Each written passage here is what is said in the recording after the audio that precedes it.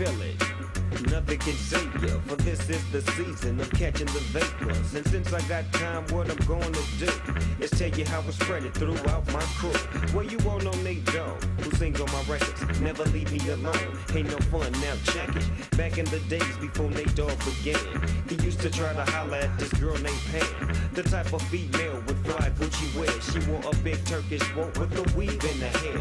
When they tried to kick it, she'd always fast talking about, baby, please, you out here serving stress. Since he wasn't no type of big chronic dealer, the homie Nate Dogg didn't appeal to her. But now he rock boots that match with his suits and push a Lexus coupe that's extra cheap. And now she stopped frontin' and wants to speak in, be coming around the pound every single weekend. To get his beeper number, she be begging please. Dime for the day to eat these. She calls the vapor. She calls the vapor.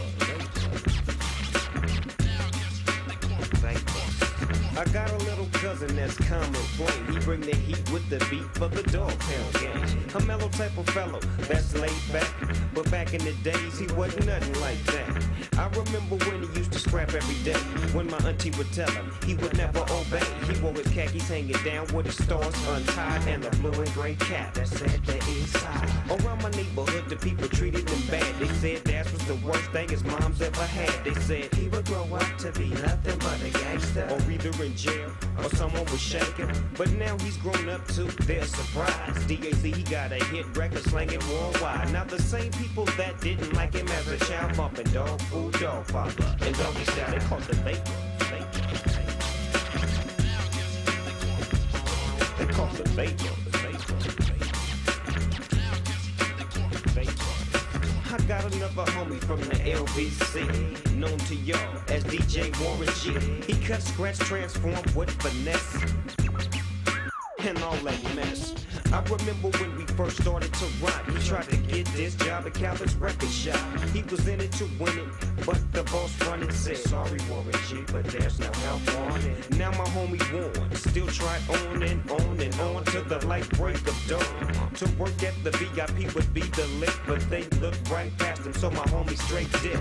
Now for the year after regulate, Warren G is having paper, so my homie's like straight. He walked into the same record shop as before, and the boss be like, Warren, welcome to my store. Offering him a job, but no, he don't want it. Damn, it feels good to see people love on me, cause I remember when at first they wasn't.